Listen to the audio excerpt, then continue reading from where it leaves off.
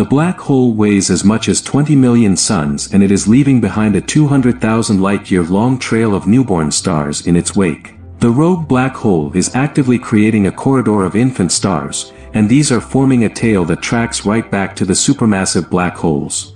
Professor Van Dokkum said that the runaway black hole was discovered by accident. It didn't look like anything we've seen before, adding the star trail was quite astonishing, very, very bright and very unusual.